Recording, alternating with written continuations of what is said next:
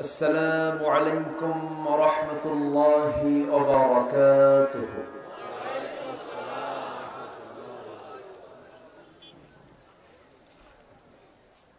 إن الحمد لله الأكرم الذي خلق الإنسان وكرمه وعلمه من البيان ما لم يعلم، فسبحان الذي لا يحصى امتنانه باللسان ولا بالقلم. نشهد أن لا إله إلا الله وحده لا شريك له، ونشهد أن سيدنا وحبيبنا ومولانا محمدا عبده ورسوله الذي أرسله بالحق بشيرا ونذيرا وداعيا إلى الله بإذنه وسراجا وقمرا منيرا. فقد قال الله تعالى في كلامه المجيد وفرقانه الحميد: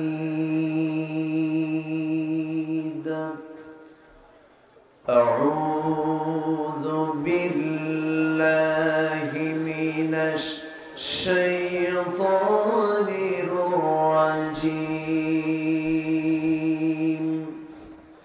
بسم الله الرحمن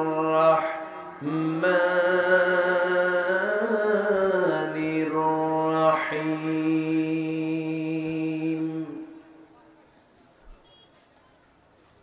يوم يجمعكم ليوم الجمع ذلك يوم التغابن،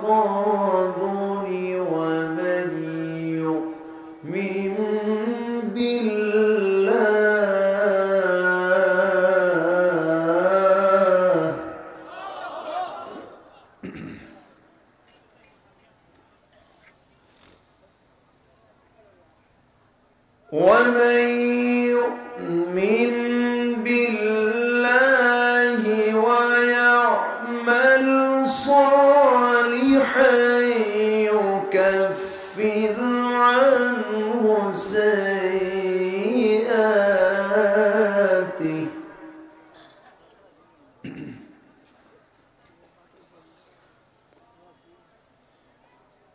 يكفر عنه سيئاته ويدخله جنات تجري من تحتها الأنهار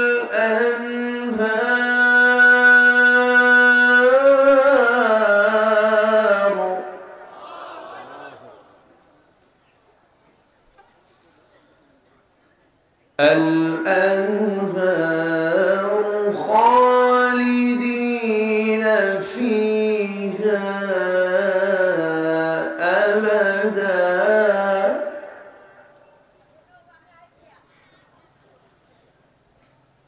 ذلك الفوز العظيم.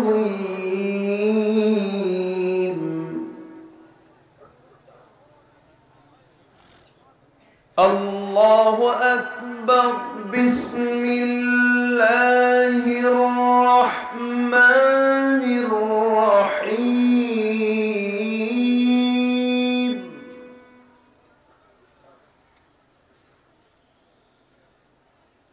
إن الله وملائكته يصلون على النبي يا أيها الذين آمنوا صلوا عليه وسلموا تسليما اللهم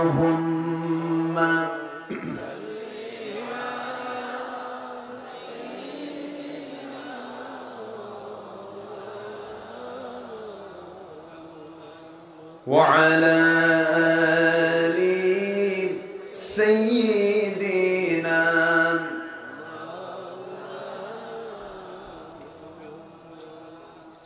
একটু মোহাব্বত দিয়ে নবীর প্রেমে মাতোয়ারা হয়ে জবান খুলে উচ্চ আওয়াজে সবাই বলুন আল্লাহুম্মা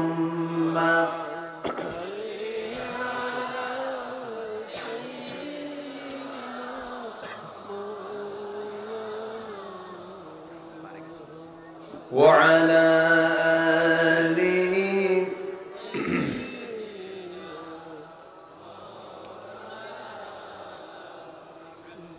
শিবে আবু তালিব সে এক কারাগার কাটলো সেথায় তোমার বহুদিন হলো পার শিবে আবু তালিব সে এক কারাগার কাটলো সেথায় তোমার বহুদিন হলো পার না খেয়ে না ঘুমে কত রাত কেঁদে কেঁদে দিন কায়েমের তরে ধৈর্য ধরে ধরে হে রাসূল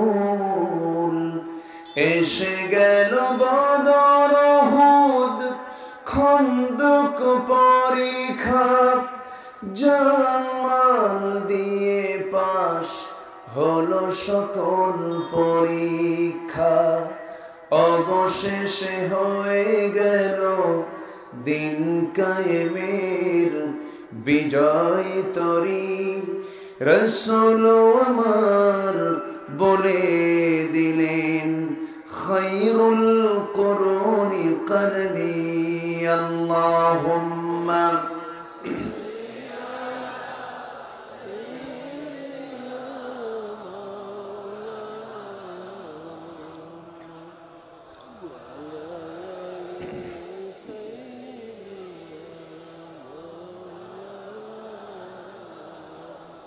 সবাই বলুন বালাগাল উলা বিকামালিহি কাশাফাত তুজা বিজামালিহি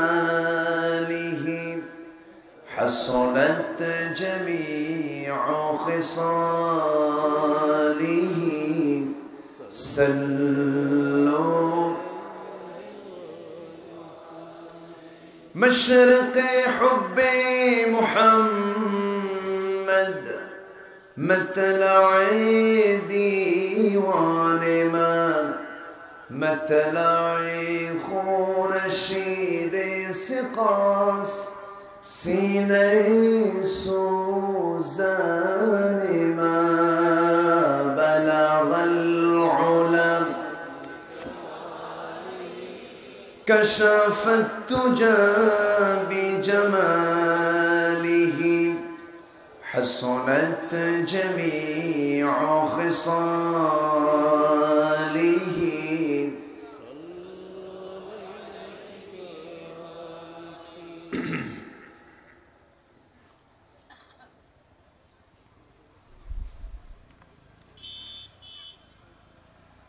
সিলেট অঞ্চলের মৌলভীবাজার জেলার সদর উপজেলার হালিমপুর ভাই ভাই ইসলামী যুব সংঘ মাহফিল ইন্তেজামিয়া কমিটি কর্তৃক আয়োজিত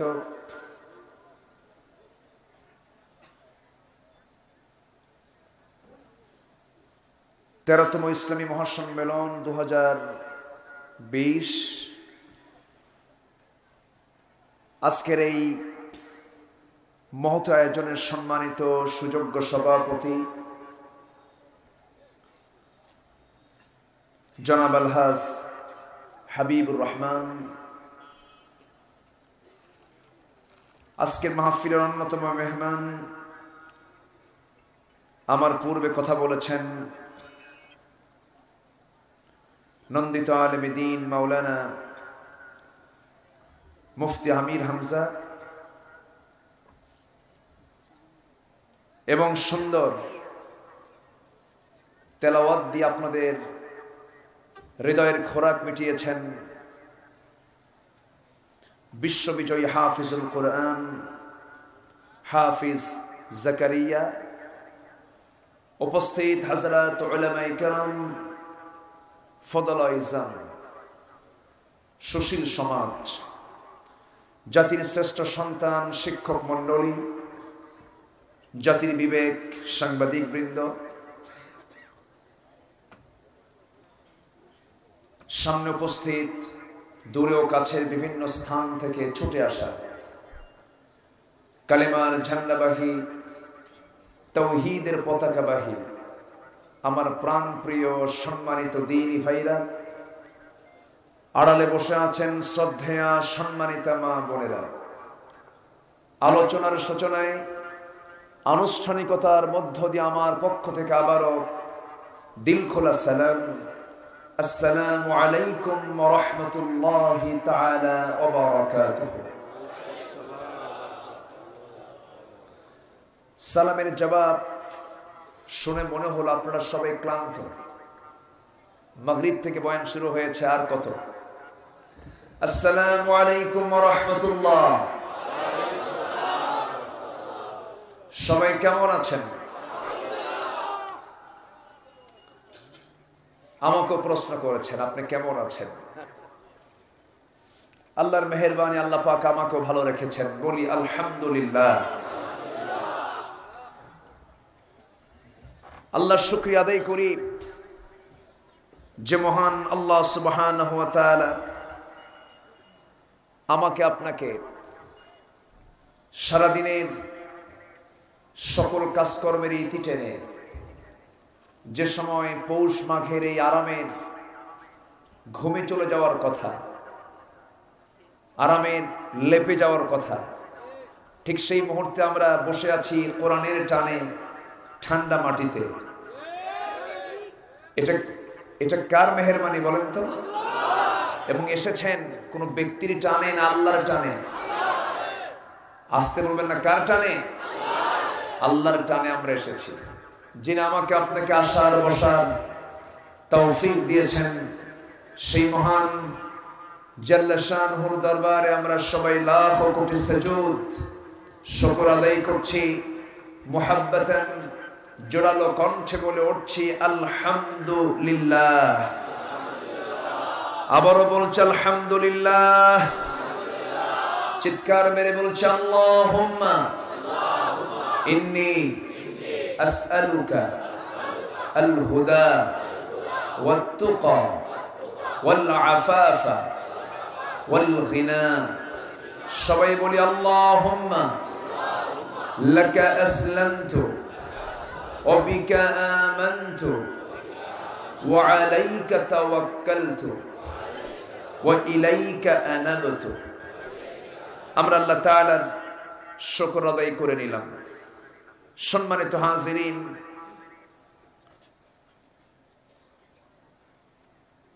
আমি আলোচনার সূচনায় সর্বকালের সর্বযুগের সর্বশ্রেষ্ঠ মহাগ্রন্থ আল কুরআনুল কারীমের সূরাতুত তাগাবুন থেকে একটি আয়াত আমি তেলাওয়াত করেছি।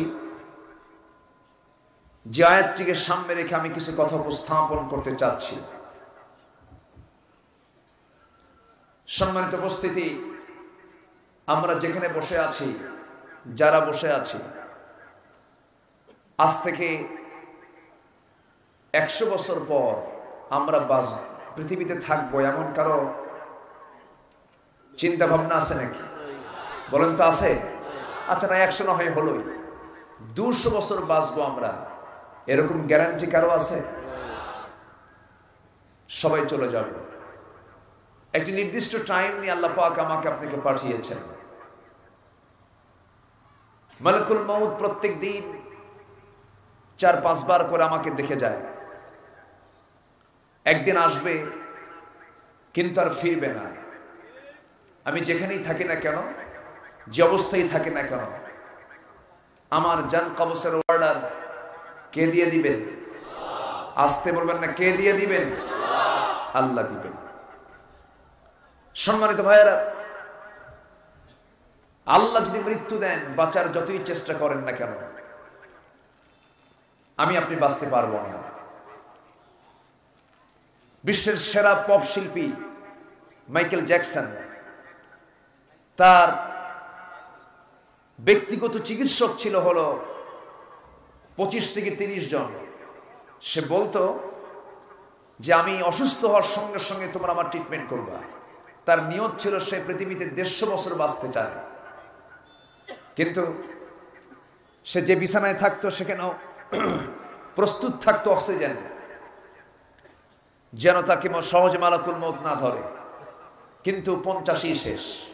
কিসে শেষ হলো? 85 শেষ হয়ে গেল। সম্মানিত ভাইয়েরা, মৃত্যুর ফায়সালা দুনিয়াতে থেকে না আসমান থেকে? দুনিয়া হতে না আসমান থেকে? মৃত্যু কে দেন? জীবন দেওয়ার মালিক কে? মৃত্যু দেওয়ার মালিক কে? হায়াতের মালিক কে? সকল কিছুর মালিকানা কার?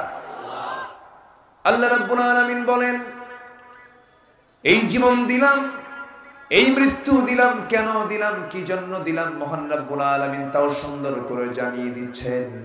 হুয়াল্লাযী খালাকাল মাউতা ওয়াল হায়াতা লিয়াবলুয়াকুম আইয়ুকুম আহসানু আমালান ওয়া হুয়াল আজিজুল গফুর। জোরে বলি আল্লাহু আকবার। তিনি সেই মহান সত্তা যিনি মৃত্যু এবং জীবন সৃষ্টি করেছেন, যেন তিনি বুঝে নিতে পারেন তোমাদের মধ্যে কোন কোন বান্দাগুলো ভালো আমল করে যেতে পারে। স্পষ্ট হলো, এই পৃথিবীতে আসার মূল লক্ষ্য হলো ভালো কাজ না মন্দ কাজ। আমরা কোন কাজে যাব? ভালো কাজে যাব। কিন্তু আজকের সমাজে চালু আছে বেশি ভালো কাজ না মন্দ কাজ? খারাপ কাজ বেশি চালু আছে। খারাপ কাজের প্রচলন বেশি, মন্দ কাজের প্রচলন বেশি। ভালো কাজ করতে গেলেও বাধা আছে না নাই বলেন? খারাপ কাজে বাধা নেই, কিন্তু ভালো কাজে আসতে, ভালো কাজে বাধা আছে। এর কারণ কি? এরও কিছু কারণ আছে। কারণ সমাজের অধিকাংশ মানুষগুলো ভালো না খারাপ? আসতে বলবেন না, ভালো না খারাপ? সমাজের অধিকাংশ মানুষগুলো আজকে নামাজি না বেনামাজি? বেনামাজি। যদি নামাজি হয়ে যেত, সমাজের ম্যাক্সিমাম মানুষ যদি ভালো চরিত্রের যদি হয়ে যেত, ভালো কাজে বাধা হতো না, খারাপ কাজেরই বাধা হতো। আমার আপনার দায়িত্বকে আল্লাহ রাব্বুল আলামিন কেন দুনিয়াতে পাঠিয়েছেন, আল্লাহ রাব্বুল আলামিন সুন্দর করে তাও জানিয়ে দিচ্ছেন। কুনতুম খায়রা উম্মাতিন উখরিজাত লিন-নাসি তা'মুরুনা বিল মা'রুফি ওয়া তানহাউনা 'আনিল মুনকার। তোমরাই শ্রেষ্ঠ জাতি, যাদেরকে মানুষের কল্যাণের জন্য পাঠানো হয়েছে। তারা কি করবে? মানুষকে সৎ কাজের আদেশ দেবে, অসৎ কাজের বাধা প্রদান করবে, ফিতনা ফাসাদ সৃষ্টি করবে না। কিন্তু আজকে সমাজে ফাসাদ সৃষ্টিকারী লোকজন আছে না নাই? আসতে বলবেন না, আছে না নাই? আমাদের মতো টুপি দাড়ি নিয়ে জুব্বা নিয়েও আছে, এমন ফাসাদ সৃষ্টিকারীও আছে না নাই? আচ্ছা, একজন আরেকজনকে গালি দেয়, একজন আরেকজনের বিরুদ্ধে কথা বলে, আসতে বলবেন না, জোরে বলুন ঠিক কিনা? ও বলে ওহাবি, ও বলে ও সুন্নি, ও বলে আহলে হাদিস, ও বলে আমি হানাফি। সম্মানিত ভাইয়েরা, মুসলমানের পরিচয় কি এগুলো? আস্তে মুসলমানের পরিচয় কি এগুলো? এই পৃথিবীর প্রথম মানুষ আদম আলাইহিস সালাম থেকে শুরু করে নিয়া আমার রাসূল পর্যন্ত যত পয়গম্বর এসেছেন দুনিয়া জুড়ে, এই দুনিয়াতে যত পয়গম্বরকে আল্লাহ রাব্বুল আলামিন পাঠিয়েছেন সবার দাওয়াতি কাজ ভিন্ন না এক? আসতে বল, ভিন্ন রকম না এক রকম? এক এবং অভিন্ন। সমস্ত আম্বিয়া কিরামের মূল দাওয়াত কি ছিল? ওয়ালাকাদ বা'আসনা ফি কুল্লি উম্মাতির রাসূলান আন ই'বুদুল্লাহা ওয়াজতানিবুত তাগুত। প্রত্যেক পয়গম্বরদের দায়িত্ব একটাই ছিল, তোমরা ইবাদত করবে কার? আর তাগুতকে তোমরা পরিহার করে চলবে। তাগুত তো তাকেই বলে যে নিজে আল্লাহকে মানে না, অন্য কাউকে মানতে দেয় না, যে নিজে আল্লাহর আইনকে বিশ্বাস করে না, অপরকেও বিশ্বাস করতে দেয় না, এদেরকে তোমরা পরিহার করে চলো। কিন্তু আজকে আমাদের ভিতরে হাজারো দ্বন্দ্ব, হাজারো চিন্তা, হাজারো মত। এটা তো হওয়ার কথা ছিল না। মুসলমান থাকবে একটা প্ল্যাটফর্মে, এটা কে দেখতে চান? আসতে বলবেন না, কে দেখতে চান?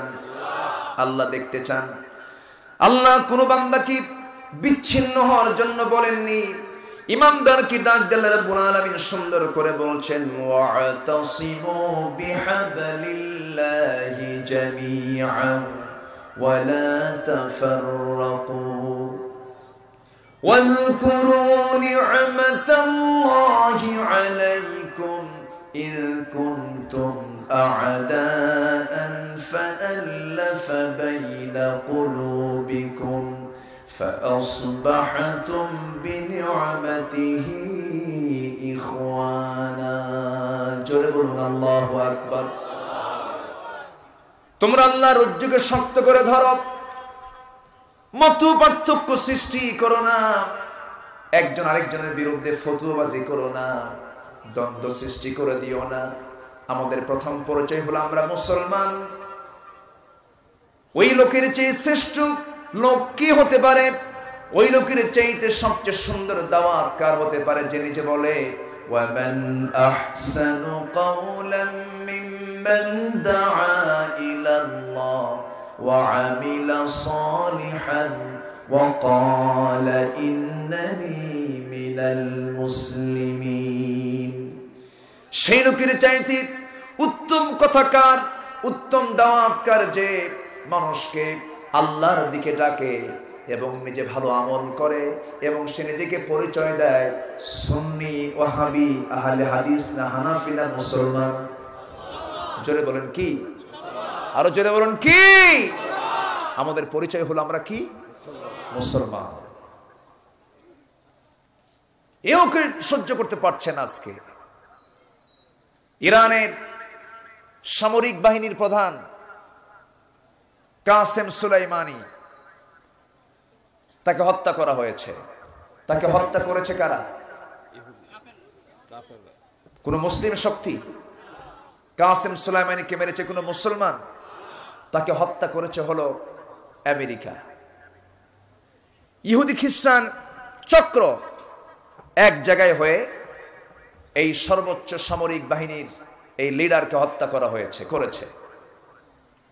এই হত্যার সংবাদ শুনে মুসলমান আজকে হাসে। কিছু মুসলমান হাসে কেন? ও শিয়া, এই জন্য হাসে। অথচ আমেরিকা যাকে হত্যা করলো, সেই জায়গায় হাসির পরিচয় দেওয়া মানুষে আমেরিকার পক্ষে কথা বলা। আসতে বলবেন না, জোরে বলুন ঠিক কিনা? হ্যাঁ, দ্বন্দ্ব থাকতে পারে।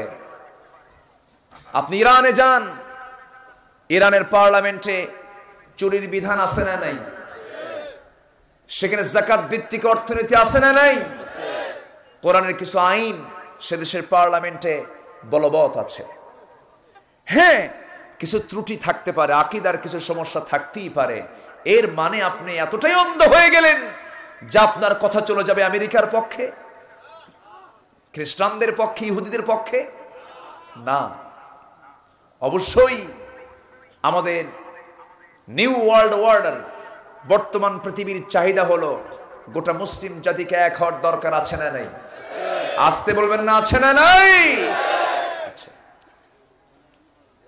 সকল দ্বন্দ্ব ভেদাভেদ ভুলে যেতে হবে, একটি প্ল্যাটফর্মে আসতে হবে, সেটা হচ্ছে ঐক্যের প্ল্যাটফর্ম। কিসের প্ল্যাটফর্ম? ঐক্যের প্ল্যাটফর্ম। এটা কে দেখতে চান? আসতে বলবেন না, কে দেখতে চান? আল্লাহ দেখতে চান। একটু কান লাগান, সবার তো কালেমা একটাই। এই পৃথিবীতে মুসলমানদের কালেমা কয়টা?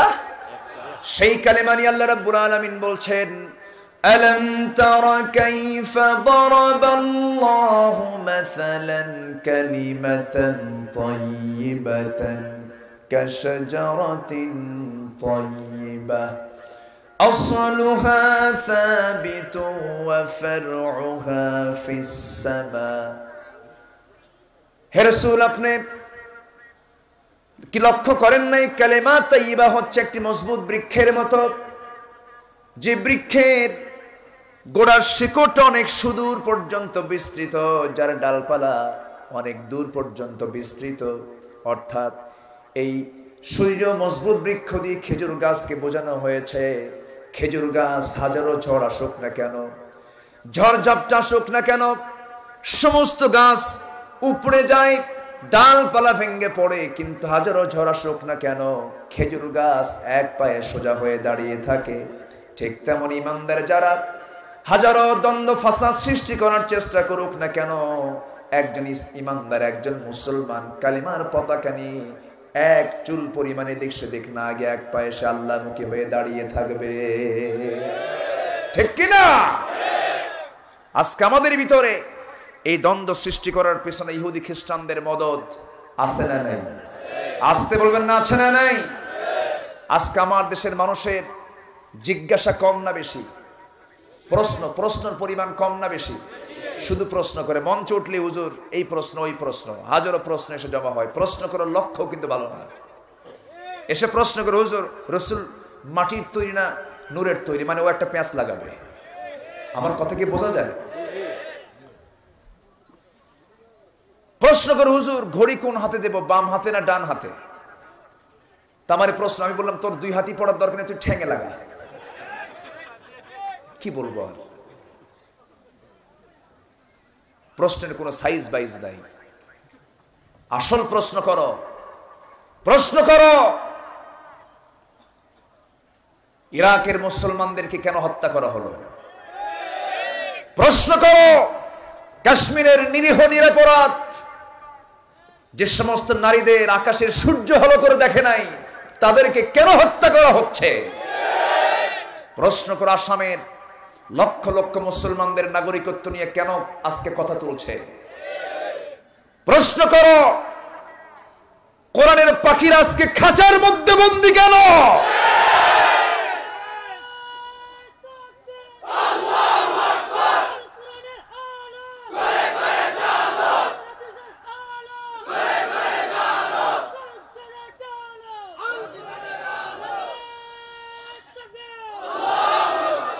আসল প্রশ্ন করবে না তো, প্রশ্ন করলে যে বেকায়দা। প্রশ্ন করবে কোনগুলো? যে প্রশ্ন করলে পরে প্যাঁচ লাগানো যায়। এগুলো ফতুয়া দেওয়ার সময় এখন না। প্রশ্ন করুন, হুজুর শিরকের ছড়াছড়ি কেন? শিরক নিয়ে একটু কথা বলেন, বেদাত নিয়ে কথা বলেন, একামতে দিন নিয়ে কথা বলেন, প্রকৃত দাওয়াতের হক দাওয়াত নিয়ে কথা বলেন। এই জাতীয় প্রশ্ন কেউ করে না। সম্মানিত ভাইয়েরা, এখন তো দাওয়াত খুব সস্তা দাওয়াত। রাসূল তেমন দাওয়াত দিয়েছেন যে দাওয়াতে বাতিল দুর্গ থরথর করে কেঁপেছে। আমার রাসূল এমন দাওয়াত দিয়েছেন। আমার রাসূলের দাওয়াতি মিশন ছিল, মদিনায় যখন রাসূল আসলেন তখন তিনি মদিনার মাটিতে বসে বিশ্বের 6 জন রাষ্ট্রপ্রধানের কাছে তিনি চিঠি লিখলেন। এর মধ্যে ছিল তৎকালীন গোটা দুনিয়ার সবচেয়ে বড় পরাশক্তি রোম সম্রাট হেরাক্লিয়াসকে আমার রাসূল চিঠি লিখেছিলেন, মিন মুহাম্মদ সাল্লাল্লাহু আলাইহি ওয়াসাল্লাম ইলা হিরাকাল আজিম রোম আসলিম তাসলাম। তিনি চিঠি লিখেছিলেন, আমি রোম সম্রাট হেরাক্লিয়াসের কাছে লিখলাম, হেরাক্লিয়াস তুমি ইসলাম কবুল করো, শান্তি পাবা। ইসলাম মানবা না, তোমার দ্বারা জুলুম হবে, তুমি জুলুম করবা এবং তোমার উপরে আল্লাহর গজব নাজিল হবে। এই জাতীয় করে আমার রাসূল পরাশক্তিদের কাছে তার সত্য বাণী উপস্থাপন করেছেন। হেরাক্লিয়াস যখন এই চিঠিখানা পড়লো, চিঠিখানা পড়ি ভাবতেছে, এই চিঠিখানার যে ওয়েট দেখতেছি, সবাইকে ডাক দিয়ে বলতেছে, শোনো, আমার মনে হয় খুব অচিরেই আমার পায়ের নিচের মাটিটাও মুহাম্মাদের দখলে চলে যাবে। আল্লাহু আকবার বলবেন না? আমার নবীজির দাওয়াতি মিশন ছিল জমিনে কার দিন প্রতিষ্ঠা করা। আসতে বলবেন না, কার দিন প্রতিষ্ঠা করা। এই মিশনকে নিয়ে সামনে এগোতে হবে, নচেত আমার আপনার জন্য সামনে দুটি পথ খোলা আছে, একটি জান্নাত আর একটা কি? একটি জান্নাত আর একটা কি? জাহান্নাম। আমরা কোথায় যেতে চাই? আসতে কোথায় যেতে চাই? এই জান্নাত এবং জাহান্নামের ফয়সালা হবে মরার আগে না মরার পরে? কোন দিন বলেন? কোন দিন? সেই দিনের নামটা কি? হ্যাঁ, হাসর। সেই দিনটার নাম কি? হাসর। বিচার দিবসের মালিক কে? আসতে বলবেন, বিচার দিবসের মালিক কে? আমার কথা কি সবাই বুঝতে পাচ্ছেন? কারো কোনো কষ্ট, অসুবিধা, বুঝতে ঝামেলা? আমার আগের যিনি মেহমান ছিলেন তিনি কথা বলেছেন লোকাল ভাষায়। আমি আল্লাহর রাস্তে একটা কথাও বুঝি নাই, কারণ লোকাল ভাষা তো, আমি তো লোকাল ভাষা বুঝি না। স্থানীয় ভাষায় তিনি ওয়াজ করেছেন, মনে হচ্ছিল খুব সুন্দর কথাই বলেছেন। এর আগের মেহমান আমি তার আলোচনা শুনি নাই। যাই হোক, সবাই যে কথাগুলো বলেছেন আমরা আমল করব, জোরে বলি ইনশাআল্লাহ। আমরা কোনো কাদা ছড়াছড়ি করব না, আমরা সম্প্রীতি চাই, আমরা ভালোবাসা চাই। তবে এর মানে এই নয় আবু জেহেল রাষ্ট্র চালাবে, আমি ছায়া থেকে দেখব। আসতে বলবেন না, জোরে বলুন ঠিক কি না? হয়তো বলবেন হুজুর আবু জেহেল কি? আবার আবু জেহেল চলে যেতে পারে, কিন্তু নাতিপুতি কিন্তু এখনো আছে। আছে না নাই? নাতিপুতি এখনো আছে। আমার ভাইয়েরা, একটু মনোযোগ দিয়ে শোনার চেষ্টা করি। কাল কিন্তু দুইটা, একটা হলো ইহকাল, আরেকটা হলো পরকাল। চোখ খোলা আছি, ইহকালে আছি, চোখ বন্ধ চলে যাব কোথায়? পরকালে চলে যাব। আমি যে আয়াত থেকে তেলাওয়াত করেছি, যে আয়াতটি আমি তেলাওয়াত করেছি, যে সূরা থেকে তেলাওয়াত করেছি, সেই সূরার নাম হলো সূরা তাগাবুন। যে আয়াতটি আল্লাহ রাব্বুল আলামিন বান্দাকে বোঝাচ্ছেন, শোনো বান্দা, আমি তোমাকে অবশ্যই একত্রিত করব, আমি তোমাকে অবশ্যই হাজির করব, জমা করব, মহাসম্মেলনে আমি তোমাকে একত্রিত করব। সেই দিনটা হলো হাসরের দিন, যেদিন আল্লাহ রাব্বুল আলামিন সব বান্দাকে তার সামনে নেবেন, হাজির করবেন, এবং সেই দিন হবে প্রকৃত হার জিতের দিন। আল্লাহ রাব্বুল আলামিন সুন্দর করে বলছেন সূরা তাগাবুনে, ইয়াউমা ইয়াজমাউকুম লিয়াউমিল জামঈ যালিকা ইয়াউমুত তাগাবুনি ওয়া মান ইউমিন বিল্লাহ ওয়া ইয়ামাল সালিহান يكفر عنه سيئاته ويدخله جنات تجري من تحتها الأنهار خالدين فيها أبدا ذلك الفوز العظيم جربنا الله أكبر الله বলছেন, শোনো, আমি তোমাদেরকে জমা করব, একত্রিত করব সেই দিনে, যে দিনটা হবে প্রকৃত হার জিতের দিন। তাগাবুন মানে হার জিত। তাগাবুন মানে কি? হার জিত। কেউ হারবে, কেউ জিতবে। জাহান্নামে গিয়ে তো জিতে যাবে, হ্যাঁ নাকি? কোথায় গিয়ে জিতবে? কোথায় গিয়ে? জাহান্নামে যে চলে যাবে সে তো ব্যর্থ, সে তো হেরে গেল। দুনিয়ার জিন্দেগিতে হেরে যাওয়া কোনো বিষয় নয়, কিন্তু আখিরাতের জিন্দেগির চূড়ান্ত প্রাপ্তি জান্নাত না পেয়ে যে জাহান্নাম পাবে, সেই তো প্রকৃত হেরে যাওয়া লোক, সে তো পরাজিত বান্দা। আমার বন্ধুগণ, এই দুনিয়াতে এসেছি আমরা জান্নাত লাভের জন্য। জান্নাতকে পেতে চাই না? সবাইকে জান্নাত পেতে চাই নাকি? কিন্তু জান্নাত যদি পেতে চাই, যে সমস্ত কারণে বান্দা জাহান্নামে যাবে সেই সমস্ত বিষয়গুলো জানার দরকার আছে না নাই? ওই সমস্ত কাজগুলো আমরা বন্ধ করে দেব। জোরে বলি ইনশাআল্লাহ, আরো জোরে বলি ইনশাআল্লাহ। ওই সমস্ত কাজগুলো করা যাবে না যে সমস্ত কাজের মধ্য দিয়ে বান্দা জাহান্নামে চলে যাবে। মোটামুটি কোরআনের দৃষ্টিতে 12টি কাজ যার মধ্যে পাওয়া যাবে সেই ব্যক্তি জাহান্নামে চলে যাবে। কয়টি কাজ? 12টি অপকর্ম যার মধ্যে পাওয়া যাবে। 1 নাম্বার হলো যে লোকটা সঠিক জিনিস বোঝে না সে জাহান্নামে চলে যাবে। এমন লোক আছে না নাই? আসতে বলবেন না, আছে না নাই? কোরআন তো বুঝি না, কোরআন তো বুঝতে চায়ও না, বরঞ্চ কোরআনের বিকল্প গান বাজনা শুরু করে দেয়। আমার দেশে গান বাজনা আছে না নাই? জাতীয়ভাবে, হ্যাঁ, জাতীয়ভাবে গান বাজনা তো আছে, ভালো কথা। আবার মাঝে মাঝে আবু জেহেলদের মতো বাহির থেকে ভাড়া করে আনে, আছে না নাই? বাহির থেকে ভাড়া করে আনে। আবু জেহেল ওগুলো করতো। আমার রাসূল যখন সুমধুর কণ্ঠে কোরআন তেলাওয়াত করতেন, এমন সুন্দর সুমধুর কণ্ঠ, যার সুর মূর্ছনায় তার সুন্দর তেলাওয়াতে মুগ্ধ হয়ে সমস্ত কুরাইশরা তার চতুর্পাশে দাঁড়িয়ে যেত। আবু জেহেল মনে মনে চিন্তা করলো, যদি এইরকম করে যদি তেলাওয়াত চলতে থাকে তাহলে আমার পিছনের সব লোক মুহাম্মাদের পিছনে যে যোগদান করবে। সে করলো কি, পার্শ্ববর্তী দেশ মিশর, বাহরাইন, সিরিয়া এই সমস্ত অঞ্চল থেকে বিভিন্ন নায়িকা গায়িকা, বিভিন্ন অ্যাক্টরদেরকে, অভিনেতাদেরকে ডাক দিয়ে নিয়ে এসে জমজমাট নাটক সিনেমার আয়োজন করলো। এগুলো তো আমার দেশে হয় না। এগুলো কি আমার দেশে হয়?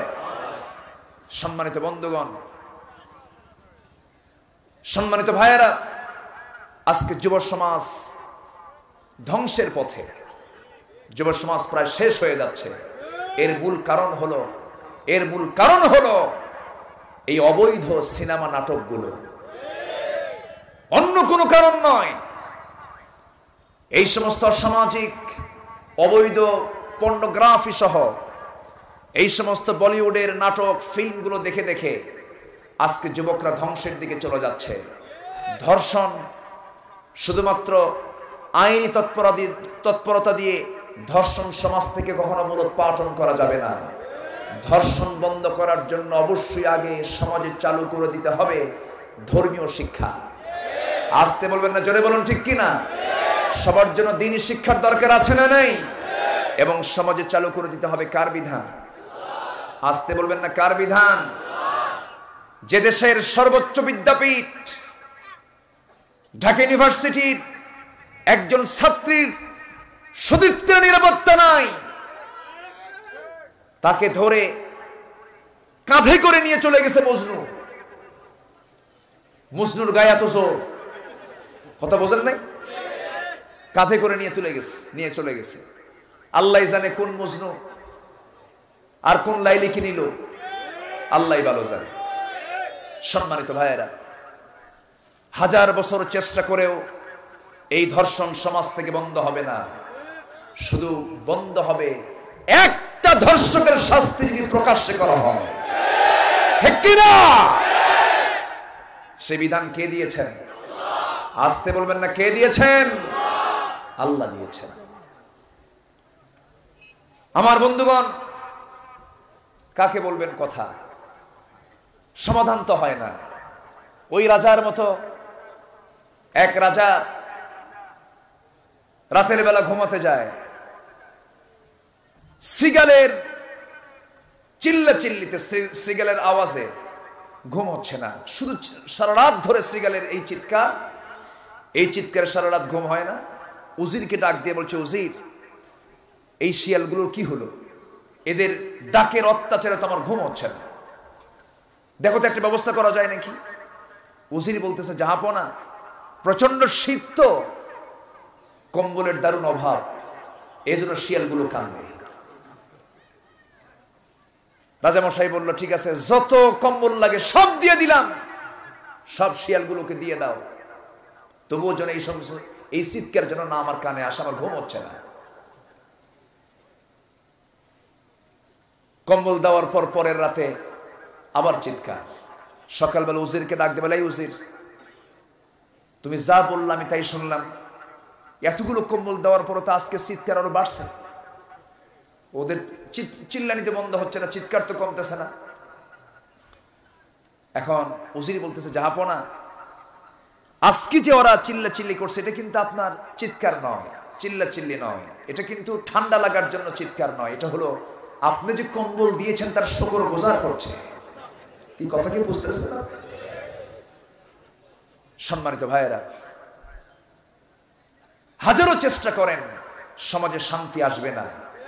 শান্তির জন্য যেতে হবে কার বিধানের দিকে?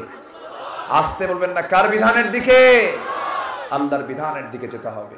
বাড়িতে লেগেছে আগুন, নেভানোর জন্য কি দরকার? আসতে বলবেন না, কি দরকার? বাড়িওয়ালা চিৎকার করছে আর বলছে যার কাছে যা কিছু আছে তা নেই মেরে বাঁচাও।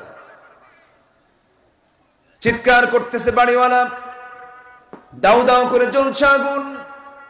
পাশে দিয়ে ছিল একটা রাস্তা, সেই রাস্তা বরাবর যাচ্ছিল একজন ভ্যান ভর্তি একটা ড্রাম ভর্তি ডিজেল আর অকটেন নিয়ে যাচ্ছিল। যখন শুনেছে যার কাছে যা কিছু আছে তা নিয়ে আমারে বাঁচাও, বিসমিল্লাহ বলে এক ড্রাম ডিজেল দিছে ঢেলে। আগুন কি কমবে না বাড়বে? বেড়ে যাবে। আরেকজন যাচ্ছিল ভ্যান ভর্তি লাকড়ি খড়ি নিয়ে, যখন সে শুনছে যার কাছে যা কিছু আছে না আমারে বাঁচাও, বিসমিল্লাহ বলে লাকড়ি দিয়েছে আগুনের ভিতরে ঢেলে। আগুন নিভানোর জন্য যেমন খড়ি লাকড়ি পেট্রোল ডিজেল অকটেন যেমন উপযুক্ত নয়, আগুন নিভানোর জন্য যেমন দরকার প্রয়োজন হলো পানি, সমাজের আগুন দাও দাও করে জ্বলছে। সেই সমাজের আগুনকে নিভিয়ে দেবার জন্য দুনিয়ার কোন আইন দিয়ে চলবে না, একমাত্র প্রয়োজন হলো আল্লাহ তাআলার আইন। সবাই কি চান? চান করে হাত উঁচু করে দেখান মুসলমান।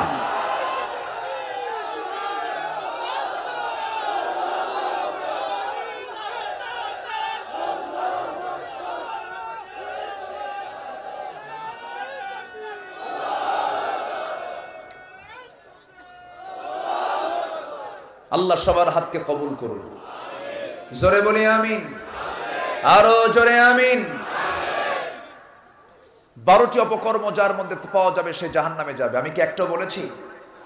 আমি আস্তে আস্তে করে একটি একটি করে বলবো। সবাই শুনতে রাজি আছি তো? সবাইকে আমাকে টাইম দিবেন, সময় দিবেন আমাকে। শেষ তক আমরা থাকবো। জোরে বলি ইনশাআল্লাহ। আমি কাউকে গালি দেওয়ার জন্য আসিনি, ভয় পাবেন না। আমি হক্কানি পীরকে সম্মান করি। হক্কানি যদি পীর হয় আমি তাকে সম্মান করি, কিন্তু যে পীরের মুখ থেকে ইকামতের দিনের বিরুদ্ধে কথা বলবে সেটা পীরজাদা নয়, হারামজাদা। ঠিক কি না? আমি পীরকে সম্মান করি। অনেকে এক চেটিয়া পীরের বিরুদ্ধে কথা বলেন, এটা ঠিক না। শাহজালাল ইয়ামিনী তিনি একজন পীরে কামেল ছিলেন। আলহামদুলিল্লাহ। কোথায় শুয়ে আছেন? কিসের কোথাকার মাটিতে? এই সিলেটের মাটিতে। তিনি ইয়েমেনের মানুষ। তিনি খাজা মঈনুদ্দিন চিশতি রহমাতুল্লাহ আলাইহি আজমিরে শুয়ে আছেন।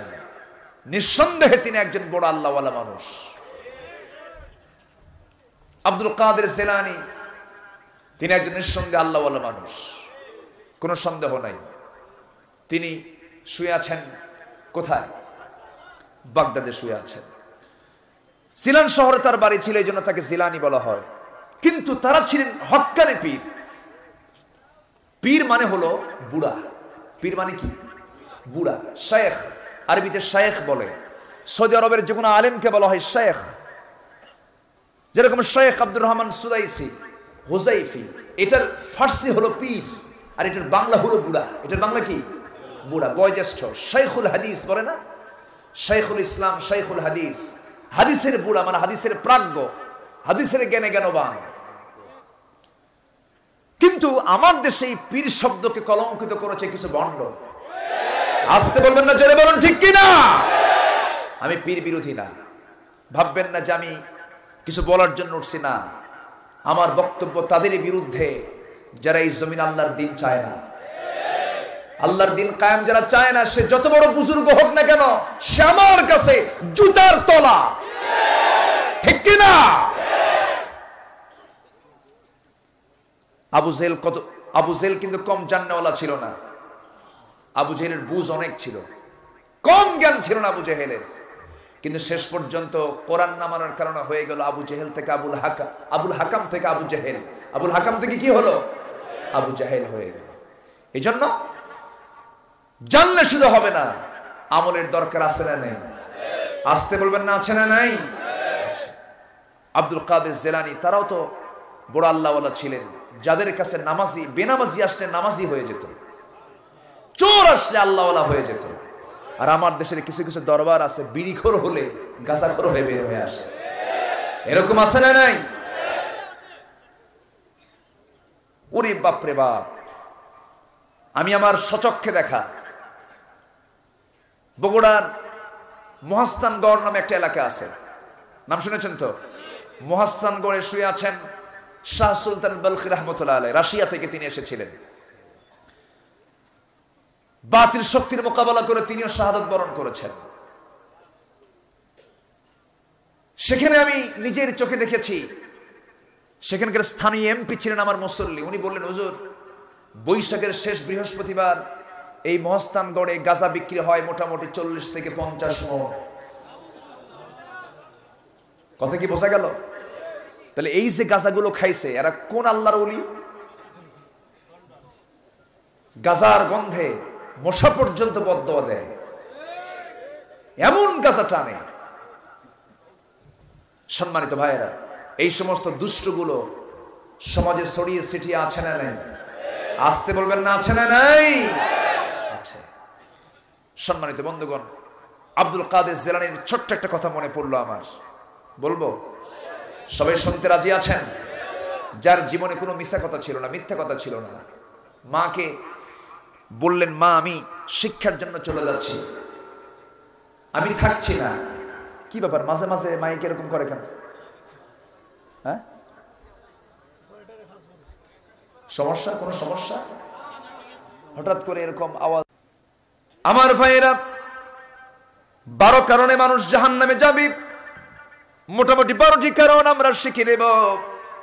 1 নম্বরে শুধু ফাইন্ড আউট করেছি, যে ব্যক্তি সঠিক জিনিস না বুঝবে সে লোকটা জাহান্নামে চলে যাবে। বোঝার জন্য দরকার আছে না নাই? বলে বোঝার দরকার আছে, বুঝতে হবে, জানতে হবে। না জানলে, না বুঝলে আমি জান্নাত পাবো কেমনে? আল্লাহ রাব্বুল আলামিন সুন্দর করে বান্দাকে জানিয়ে দিচ্ছেন, শোনো আমি কাকে জাহান্নাম দেব। ওয়ালাকাদ যারানা লিজাহান্নামা কাসীরাম মিনাল জিন্নি ওয়াল ইনস লাহুম কুলুবুন লা ইয়াফকাহুনা বিহা ওয়া লাহুম আ'য়ুনুন লা ইউবসিরুনা বিহা ওয়া লাহুম আযানুন লা ইয়াসমাউনা বিহা উলাইকা কাল আনআমি বাল হুম আদাল উলাইকা হুমুল গাফিলুন। জোরে বলুন আল্লাহু আকবার। অধিকাংশই জাহান্নামে চলে যাবে কেন? যাদের অন্তর আছে বোঝে না, কান আছে শোনে না, এরপরে চক্ষু আছে ভালো কিছু দেখে না। এমন লোক আছে না নাই? বলেন। চোখ দিয়ে খারাপ কিছু দেখে, অন্তর দিয়ে ভালো কিছু চিন্তা না করে খারাপ কিছু চিন্তা করে, কান দিয়ে ভালো কিছু না শুনে খারাপ কিছু শোনে। এই সমস্ত লোকের জন্য আল্লাহ রাব্বুল আলামিন বলছেন, এই সমস্ত লোকগুলো জাহান্নামে চলে যাবে। আমরা কান দিয়ে ভালো কিছু শুনবো, জোরে বলি ইনশাআল্লাহ। অন্তর দিয়ে ভালো কিছু চিন্তা করবো, জোরে বলি ইনশাআল্লাহ। যা কিছু দেখবো ভালো দেখবো না খারাপ দেখবো? ভালো দেখবো। খারাপের সঙ্গে সম্পর্ক রাখা যাবে না এবং খারাপ বন্ধু তৈরি করা যাবে না। আজকের সমাজে ভালো বন্ধু পাওয়া দারুণ কঠিন ব্যাপার। আমি কি ভুল বলছি নাকি? আপনার সন্তানকে আপনি স্কুলে পাঠিয়েছেন, কলেজে পাঠিয়েছেন, টেনশনের শেষ নাই। যেন কোন বন্ধুর সঙ্গে সেই বন্ধুত্ব তৈরি করে না জেনে সেই ইয়াবা শক্ত হয়ে পড়ে, মাদকাসক্ত হয়ে পড়ে, জিনার কাজে লিপ্ত হয়ে পড়ে। এই যে একটি অবস্থা সৃষ্টি হয়ে গেছে, এই সৃষ্টি, এই সমস্ত সিচুয়েশন বন্ধ হওয়ার জন্য একমাত্র ওয়ে হলো আমাকে জানতে হবে, বুঝতে হবে। সবার আগে আমরা শিখবো কোরআন। জোরে বলি ইনশাআল্লাহ। আরো জোরে বলি ইনশাআল্লাহ। কোরআন যদি জাতির প্রত্যেকটি সন্তানদের হাতে যদি তুলে দেওয়া হয়, একটা জাতির প্রত্যেকের হাতে যদি কোরআন নামক সংবিধান যদি তুলে দেওয়া হয়, কেউ তাকে